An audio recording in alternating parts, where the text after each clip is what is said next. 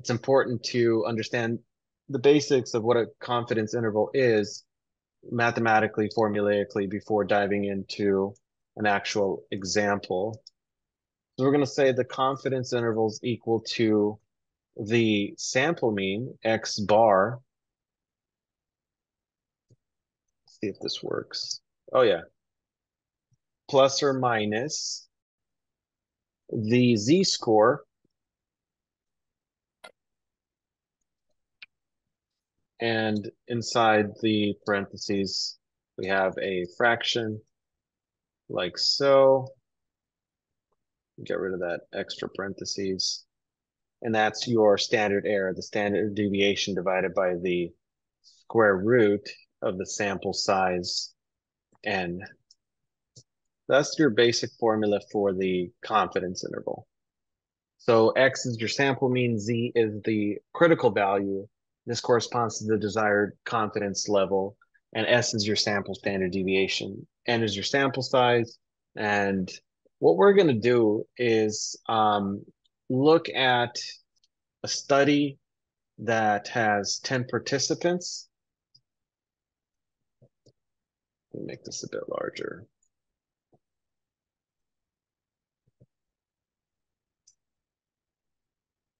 With 10 participants. And we're going to look at their daily coffee consumption, where the number of cups that are consumed are recorded as follows. Okay. So our job is to A, construct and interpret a 95% confidence interval for the population mean. Let's make this into a markdown cell. And so we'll start by setting up the problem. Make sure that we have all our imports. Import pandas as PD, import numpy as NP.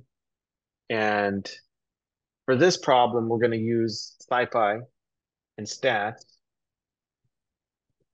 So import scipy dot stats as stats, run that cell.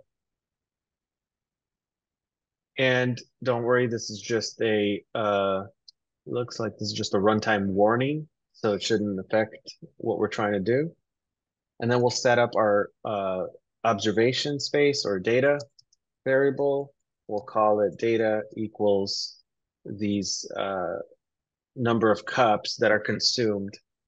We'll put them into a list of, I don't know, 10 values or so. And we'll say 0 for the first one, 0 for the second one, just making these up. 1, and then 0 again, then 1, then 0 again, then 2, 2, 3, just random numbers. Okay, so that's our data. And our goal now is to, if we go back to this formula, just remember what each of these variables represents. We have our sample mean, which is x bar, again, our z critical value standard, sample standard deviation, and square root of the sample size n.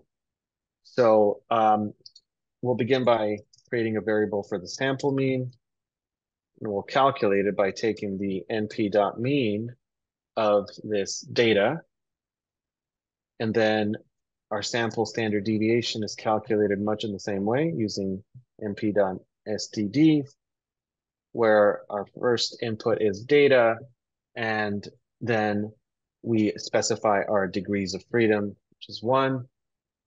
And then we will take the length of our sample data, which will give us our sample size. So that's n is equal to the length of data. And then from there, we can proceed to calculate the confidence level. Let's run this cell first. Below that, we'll create a new cell, and then we'll mark this as calculate 95% confidence interval. We'll create a new variable called confidence level, and we'll set that to 95.95.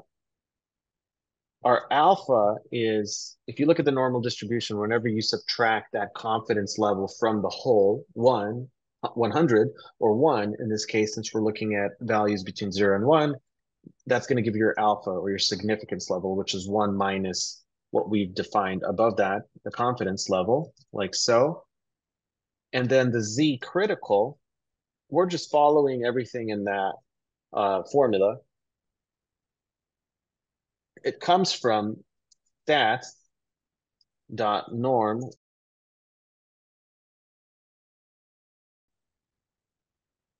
this function, and this function takes in 1 minus alpha over 2. So then once we have that, we need our margin of error.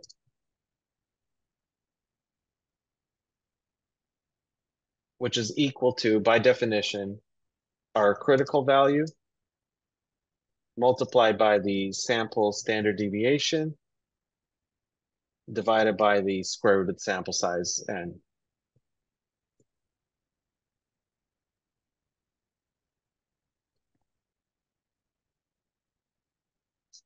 Like so. And so when all is said and done, we'll have our margin of error. And now we need to derive our confidence interval, not level, which is, by definition, the sample mean subtracting the margin of error, and then the sample mean plus the margin of error. And that should give us the confidence interval. We can create a print statement that says confidence interval for the population mean is the confidence interval variable. So there it is.